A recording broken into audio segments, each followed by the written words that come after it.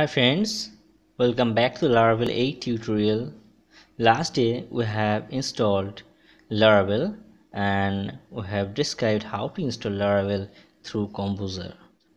Today I will discuss about Laravel files and folders which are created after installations. So we have learned this project PHP Artisan Serve and the project is running on this URL which is generated after the artisan command execution. And these files and folders are created.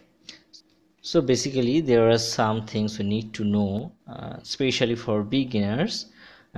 We need to know where to write code, how to create controller, how to create model, how to create views, how to configure projects, how to write routes, how to access all those things. So basically the main folder is app. In the app folder we can see there is console, exceptions, http and models and providers. So basically app is responsible for core code of your application. So here console is basically we use our custom command in the console. We know that in Laravel we can use lots of command, like to start the project we have used PHP Artisan Serve, and there are list of commands making controllers. We have separate commands for models, database. We will discuss in this in upcoming video. After that I have exceptions. Basically we use this for handling the exceptions, and inside the HTTP we have controller, middleware, kernels. Controller is a very important thing. We should know the details about this. So here is the basic controller, the controller.php, which is by default installed when we installed our site, and the namespace is controller and the class name is controller. So it is just like interface between database and in our HTML. After that we can see the middleware.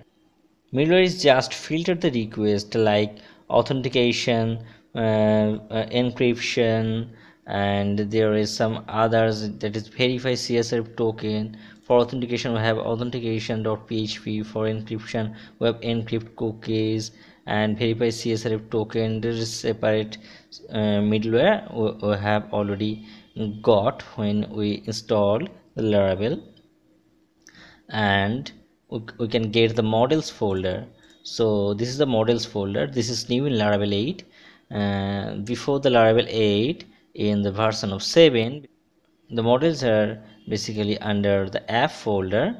Now in the Laravel 8 the model is in separate folder named models. So user.php is the model, and the model is basically responsible to connect with database. So model provide data to the controller. After that we have providers. Here we can use, here we can write authentication service, routings service and all. So for routing we have route service provider, and for auth there are auth service provider. There are another separate providers we can create also. So we will know that how to create and how to use this, and step by step in our upcoming tutorial. So this is all over the app folder, and the next folder is bootstrap. Here bootstrap, here we have one main files, and that is app.php. Basically we never change this file. This will load our project, which you can see, that is that this will load our project, which we can see here. And the next folder is config. Config is one of the major and most important thing to know about this. There are separate app.php, auth.php for setting your whole application.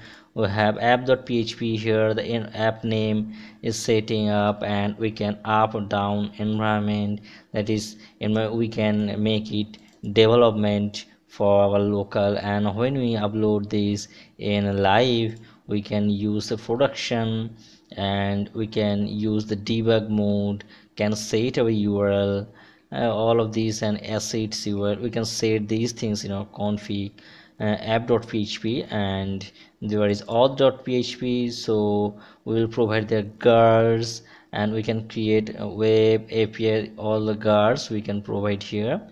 And there is separate broadcasting, caches, crons, database, file system. So here we can provide database with the DB connection, that is by default it's provide MySQL, and we can configure our database here, and we can configure with separate SQL, that is PGSQL, SQL server, and we can define the migrations variable, we can use Redis, and all those things we will handle using database.php. And there are file system, mailing, log, sessions, so there's all other separate purpose for configuration. After that, there is database. Here the three things are there: the factories, migration, and seeders. Basically we use seeder for creating fake data. Actually we use those fake data to our testing purpose. And we have migrations folder, so by default we can see there, so create user table, password table, and cron failed crons table. So here is the structure. We can see there is the two section, ups and downs. So when we migrate, when we learn about migration, we will learn details more about migrations. So after that we have public folder. The public folder, in our public folder we have all those things, that is htaccess and htaccess, we have config, and all the related things are there. In our resource folder we have all the blade that we'll use, and all the views folders and files are will be here. And there is css, js, language, whatever we want we will use in this folder.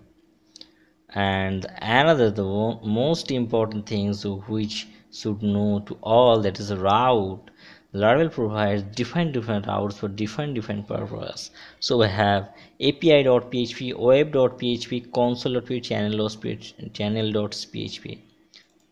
By default we will get web.php. Basically web.php is used to create our routes, and for api.php we use for our API, so we can easily create API through Laravel application. And there is others, console.php, channel.php, they have separate purpose. We will learn in a different day when we learn about more details on that. And there is a storage folder here, the app and the frameworks. So the all the things, the all over the app folder and the Laravel framework files and folders all are here. And the next is vendor, whatever we will install, or by default some things, that is composer, and there are some guzzle or many things we have already got inside our vendor folder.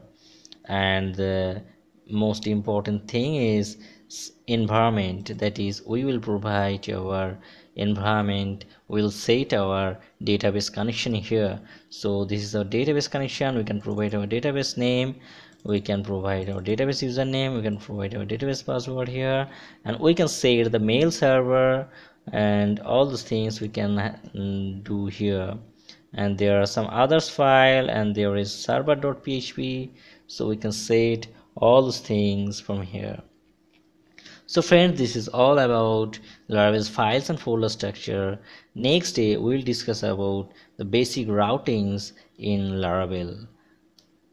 So keep watching this video. Thank you. Please like and subscribe my channel.